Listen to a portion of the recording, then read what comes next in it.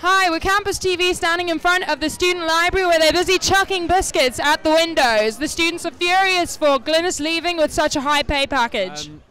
I think that it makes sense that she stays for at least a little while. You can't just lose a leader of a university. What does your sign say?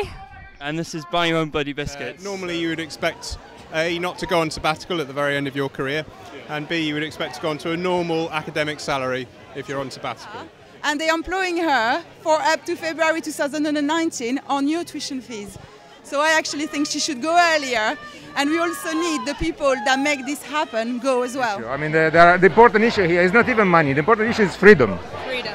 So education isn't business, and that's why we're here today.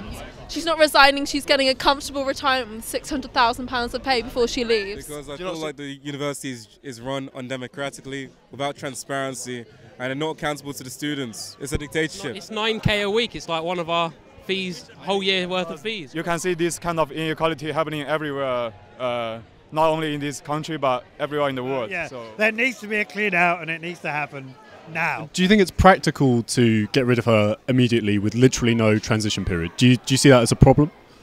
We have the deputy VC, we have the deputy president or whatever.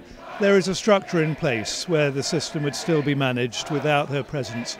86% of the students said they had no confidence in the university's governance structures, including council and remuneration committee. Now we have the mandate of that many students. Clearly we have no...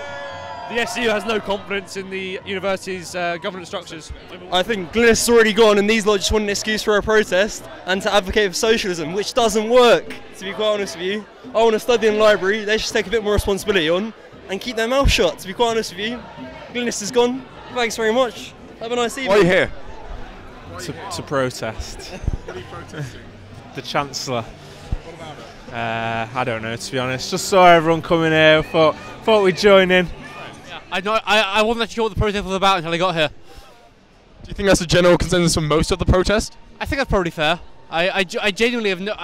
I think it's something to do with Glynis resigning, but she already resigned, so... Sorry? Do you think the swearing undermines your argument? No.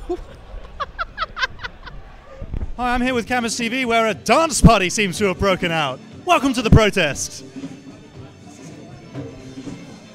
Have you noticed that the poster has a little typo on it? No, I had not. I think I was handed over this poster, and now I'm thinking that maybe it was meant to undermine the protest.